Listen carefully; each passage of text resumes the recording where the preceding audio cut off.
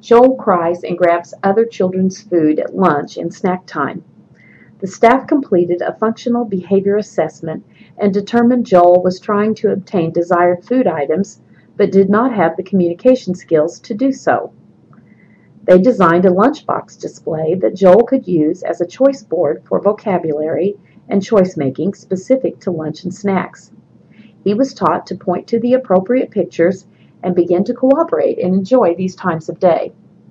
The Mayor Johnson Company offers communication displays for engineered preschool environments, which includes displays for classroom routines like lunchtime and more. Participants may want to investigate this resource. Jenny is struggling with hitting classmates during playtime. Results of an FBA indicated Jenny was trying to obtain attention from her peers. She was provided with a single-message voice output device housed in a stuffed animal that said, "Hey, play with me."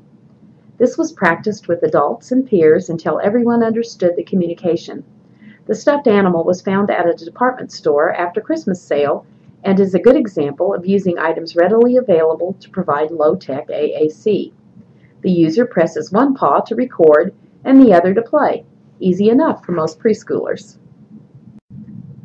It was determined that Molly did not have the communication skills to ask for something to play with. Her paraeducator provided a choice board with pictures of possible playtime activities.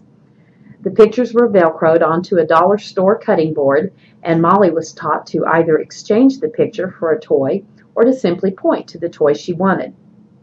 Providing a communicative alternative to challenging behavior won't target every problem, but will support many of our students who are letting us know what they need and what they want with their behaviors.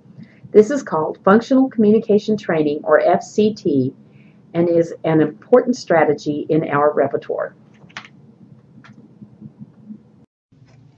This concludes Day 3 of the Project Access Early Intervention for Young Children with Autism training. Thank you for completing the workshop thus far. You'll need to successfully complete the Day 3 assessment online at least prior to attending Day 4 in person, when we'll be talking about evidence-based practice.